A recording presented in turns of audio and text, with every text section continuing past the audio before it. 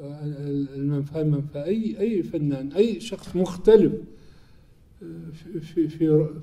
في رؤيته عن العالم العادي اليومي العادي جدا والمكروه عموما.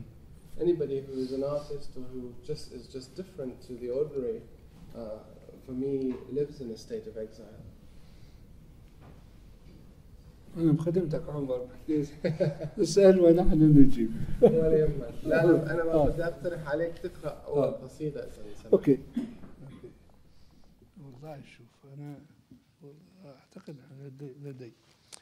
First, I prefer my friend Stephen read that poem that we read, a poem and a vision. Then I will after it.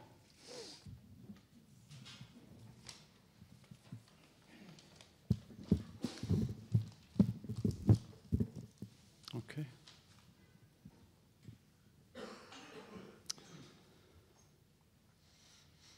So this is a poem translated by Khaled Matawa from the first book of Saadi's that was translated without an alphabet, without a face, really quite thorough selection from the mid-50s to the mid-90s. It's a late one from 1997. A vision. This Iraq will reach the ends of the graveyard.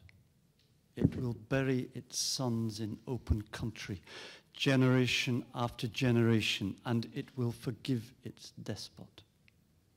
It will not be the Iraq that once held the name, and the larks will not sing. So walk, if you wish, a long time, and call, if you wish, on all the world's angels, on all its demons. Call on the bulls of Assyria. Call on a westward phoenix. Call them, and through the haze of phantoms, watch for miracles to emerge from clouds of incense. Thank you, Stephen. That same poem in Arabic. هذه القصيدة كتبت في عام 1997. أنا كنت في عمان. رؤيا سوف يذهب هذا العراق إلى آخر المقبرة. سوف يدفن أبناءه في البطائح جيلا فجيلا ويمنح جلاده المغفرة.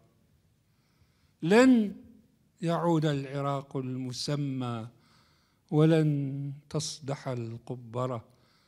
فامشي إن شئت دهرا طويلا وادع إن شئت كل ملائكة الكون كل شياطينه. ادعو ثيران آشور عنقاء مغربة ادعها وانتظر في دخان التهاويل معجزة المبخرة.